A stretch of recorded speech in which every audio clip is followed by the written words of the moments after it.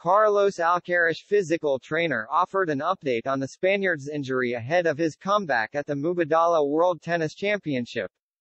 Carlos Alcaraz's team have offered an update on the world number one's progress as he continues to recover from an abdominal tear that forced him to end his season early. The U.S. Open champion is set to make his comeback at the upcoming Mubadala World Tennis Championship exhibition and is doing well,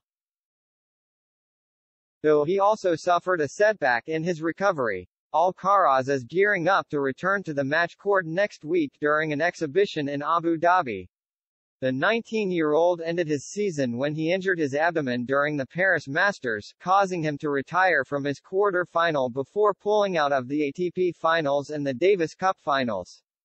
He has now been making progress with his recovery from the injury, but it was good and bad news from the Spaniards team,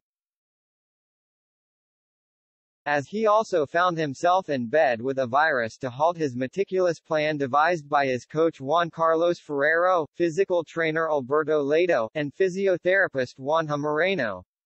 The last tests were done last Thursday and everything is going well, Ledo told Marca in a new update. Until mid-December we will do strength, cardiovascular, injury prevention work with eccentric exercises and then strength and power.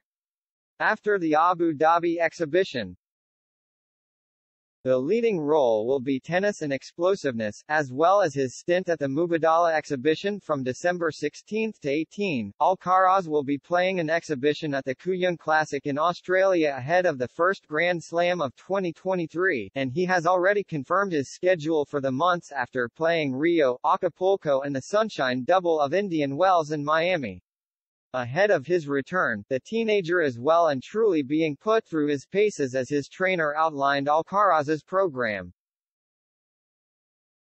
revealing that the world number one sacrificed some of his holiday to start his preseason early. Ledo continued, "We started with an isometric workout and then it went to an eccentric one with little speed and we increased that speed.